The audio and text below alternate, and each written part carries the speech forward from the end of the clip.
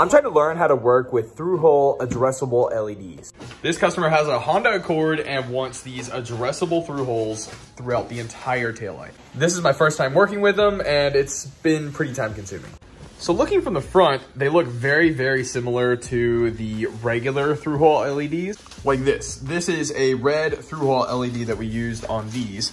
You can see that it's got 2 pins, but the addressable version has 4 pins. The 2-pin style, we wire them in packs, put in a resistor, and they're done. The through-hole has 4 pins, which is data in, ground, voltage, and data out, which is exactly how the addressable strips work. You got data in over here, data out over here, and then power and ground.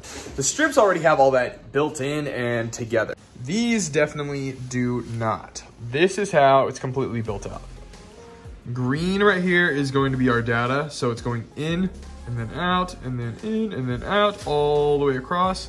I have it going down and then all the way across and down, across, down, across. And then the grounds, I just ran them all together at the top. Same with the powers. I bent them down, ran them all the way together. Now, something that I have noticed with these is that they take up a lot of power, much more than the strips do.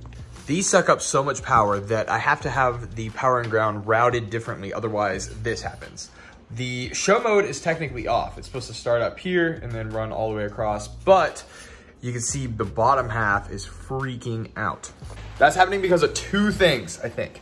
One is I don't have enough power injection, and 2, I don't have enough amps running through. This power supply is only putting out 2 amps. That's not enough for these. But when I built this one, it did not have the same issue as this.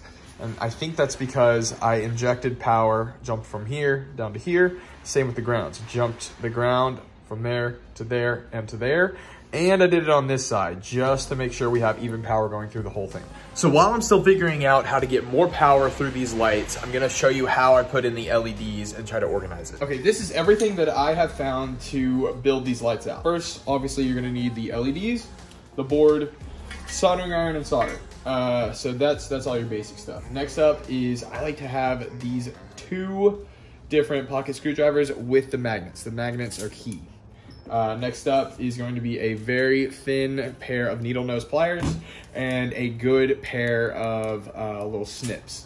I was using these small ones. I wish that they were sharper, but they stopped cutting through. They're pretty cheap and they got dull really, really fast. You can tell that I've already done 2 rows, which actually helps because I know which way I need to install the LED. The flat spot on the LED is data in, so we need data in to go next to the data out of the row before it, just like that. And we're gonna fill in the entire row.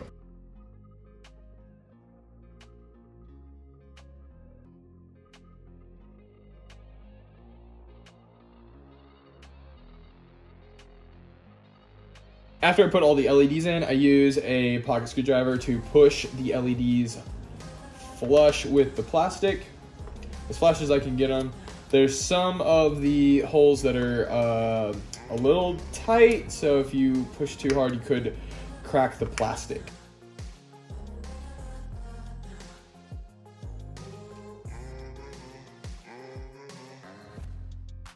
Now that we have that done, I like to start with data. So data is on either side of the LED. I'll put in a picture of the cheat sheet. To start, we'll fold data down on either side like this.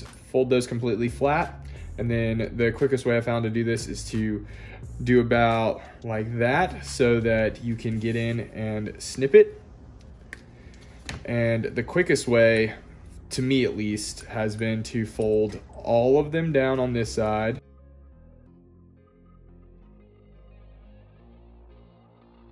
Flip it over and fold them all down on this side.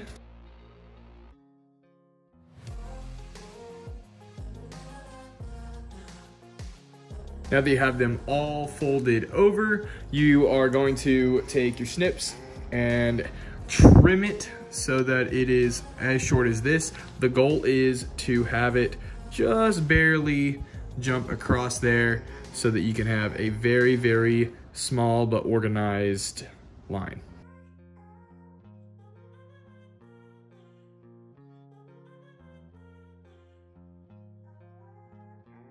For your pocket screwdriver will come in handy is by picking up all the little excess pieces, because we do not like a mess around here. The next step is going to be folding all of the snipped data wires down, facing towards the other LEDs so that they make a good line. You can see how it really moves quick if they are all snipped at the same time.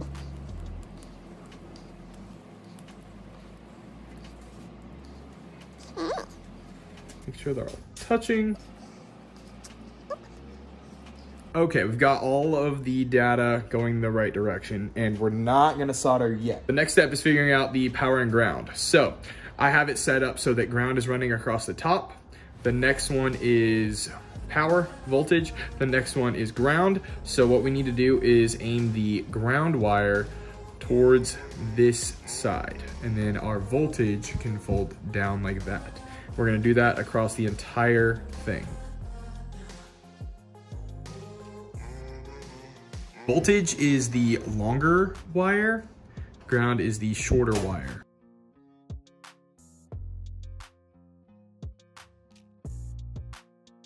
Now it's time to take the snips and we're gonna trim it. So I'm trying to trim each of the ground wires to be just as long as it needs to be to touch the other grounds. We're gonna do that all the way across.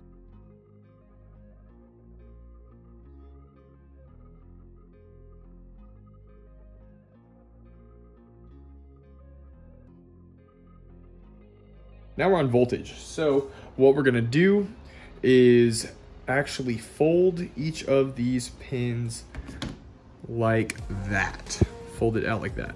So for voltage, I like to fold them going this direction, and for ground, I like to do it the other direction. It doesn't really matter which one you choose. I just like to do that so that I can keep them all in order. So I'm gonna keep going. I'm just gonna fold this, have it touch all the way down.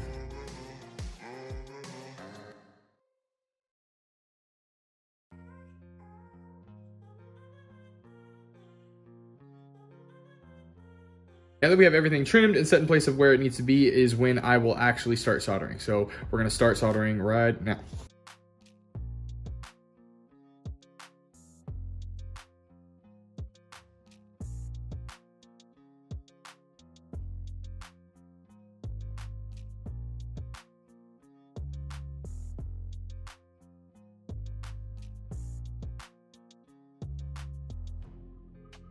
There we go, all soldered up. I knew that these taillights would take a very long time. I was not aware of how long it would take. So for example, this set right here, each of these rows are taking about 30 minutes a piece. You can see that there are 4 rows. That's 2 whole hours just sitting here installing these LEDs over and over and over again. Between all of these, we have 8 hours into the taillights, and there's still 4 more panels to go. That's not including time to open the taillights, to do any paint work, and to wire them into the factory harness or anything like that. So these are extremely time consuming. I am just hoping that I don't have to do any major modifications to get the boards to fit, which I doubt that there is. The Honda Accord taillights are fairly straightforward. So normally I install all the LEDs and have them completely soldered in and wired up before I actually do any sort of testing, but I wanted to show you. So here we go. All right, let's take, bro, every time. Okay, sorry about that. Let's get back to it. Okay, this is an example of what it's supposed to look like. So this is obviously a different panel than the one we were just working on. This is the star panel. So it's actually gonna have something like that going on whenever it's all said and done. But I wanted to show you what it looked like whenever it was actually operating. But if you're looking at this, you can probably also see something happening specifically with this star right here. There's some flickering going on where these two don't actually have that. There are show modes that have some sort of flicker like that. It gives it a pretty cool effect. But in this case, it's actually something going wrong with the lights. What I found is that these need a lot of power and a lot of ground to make sure that they work as well as possible. What I've done on these to make them almost work 100% is run power and ground along the tops and along the bottoms, just trying to get even power across all 3 of these stars. I clearly do not have enough power going to this one yet, so we're gonna have to add a little bit more power injection, and that will probably clean itself up. And if you come back over to our original board that we were working on, you can tell that I only have the power and ground on the top here, so we have to add a lot of power and ground going to these as well. So I'll probably do power jumping to each one and ground jumping to each one on either side so that it's nice and even all the way across. Some comments on TikTok and on Instagram that you can add different capacitors and stuff. I'm trying not to do that yet. That will be more of a last resort.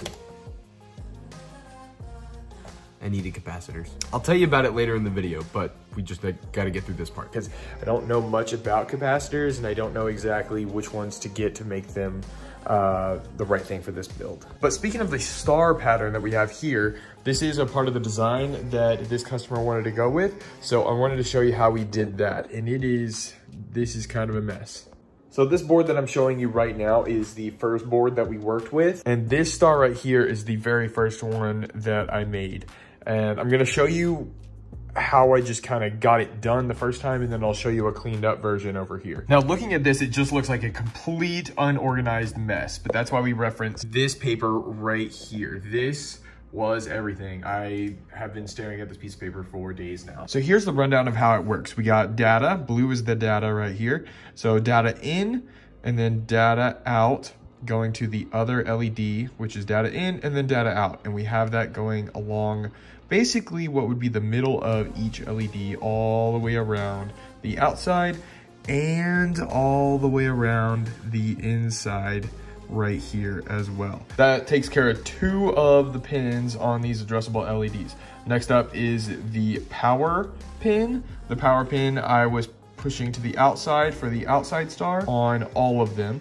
And then for the ground pin was going right down the middle of each of them. This is not focusing. So power is actually one of the easier ones to follow because it just literally goes all the way around the outside. The ground is where it gets a little confusing because we have the ground going down the middle for the outside star, but for the inside star, I went ahead and pushed the ground to the outside. So it's so that they all run together and we only have one ground wire going to all of them.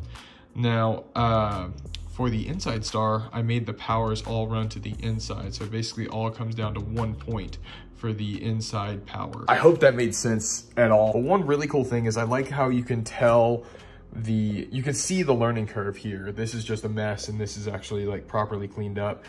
Even down to how I ran the power for this first star. Like it works, but it is hideous. I had to do it like this because I ran the grounds and datas way too close together in here. Like the ground right cutting through here is just way too close. So I had to run the power up and then into the middle to make sure that it didn't touch anything. I had to go through that so that I could figure out how to make it look nice. Which is why this one looks so much better, is because I just figured out how to make everything flat. Now, the good thing is I haven't completely finished up this board yet, so I can clean up the wiring a lot. You can tell how I ran the power wire across the top and the ground wire on the bottom, and then the data going to each one as well. This one is just a massive wire while I was just testing and making sure that I was on the right track.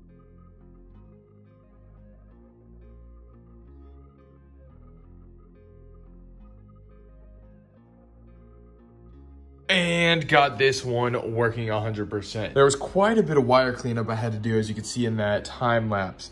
But thankfully, after doing all that and flipping a couple of these pins around over here, it works really, really well now. And with both boards sitting side by side, you can really start to get a sense of how this is gonna flow all the way through the taillight. It is unfortunately a 2-piece taillight, which I really don't like building these. Obviously we have to have wires coming in to power up this side of the addressable LEDs, but that means we also have to have LEDs coming out here, going out all the way around the trunk, into the body of the car, into this taillight to power these and tell it when to turn on. It's a big pain for me to build out that harness, and it's gonna be a big pain for the customer to try and get all that wrapped into the car and make sure that it's all tucked and looks OEM. But we're not gonna worry about that right now. We need to continue on with these and get the other side completely built out. And that's where we left off because I ran out of the through-hole LEDs. We had to wait a couple weeks for those to come in. Came in, I got everything installed, and then we started to wire everything up. I was trying to get one side wired up completely so that I could understand what I needed to do on the other side. While wiring this side up, we had issues with flickering, especially when it was all white. It would either flicker a lot of the LEDs or just shut the Blue Ghost module down. Thankfully, Simply Addressable and Stop Motion Lighting were DMing me, telling me things I was doing wrong or things that I did not know I needed to do. One of the things that I did not realize that I absolutely had to do was add some capacitors. So, bought some capacitors, added capacitors to every single board, Hooked it all up, and it was still giving issues, but it was getting better. So what I did was I grabbed my fluke meter, set it to voltage, and started testing at the input and going all the way down. And what I found was that it was losing significant amount of voltage all the way across. That was even after I added little jumpers. So you can see here, this top row has voltage all the way going through and it jumps down to the bottom. Same right here, I have them all connected. So it should be even voltage all the way across, but these are taking so much power to power them on, even with the caps in there, that we were having some issues. Then Stop Motion and Simply Addressable asked, what power am I supplying to it? I showed them this. This is what I've used for everything up until now. We even have 2 of them. But if you notice, right there it says 2 amps. That's a problem. We need at least 5 to run through the whole thing. We need at least 5 to push through the entire board to get through all the LEDs, and it's got to jump across. So it's starting here and jumping across to this one. We need at least 5 amps. Well, I was done messing around. So I got one that's pushing 15 amps and I'm not using the small tester anymore. Instead of the small power supply, I was using the Ginny here as my power supply. I was just using the battery, but then I remembered that I do have a jump box. So got this thing hooked up to the jump box, and it's working a lot better. A couple of other tricks that Stop Motion was letting me know is that instead of having the power go through the Blue Ghost module and then into the lights, have the power go directly to the lights themselves. These do run on 5 volts, so I obviously can't run straight 12 volts directly into the LEDs. We do have a converter, so we are using a 12 volt to 5 volt converter that's pushing 15 amps. One thing that I thought was kind of smart was installing the converter inside the taillights, and we're using 1 converter per side so that we're not going to run low on amperage at all. So what we've learned over the past couple of weeks for these is that you need a lot of amperage. Let's just shoot for 15 amps. You need a lot of power injection. That's where each individual LED is getting its own individual power and its own individual ground. And you need the capacitors to help keep the voltage all flowing all the way through.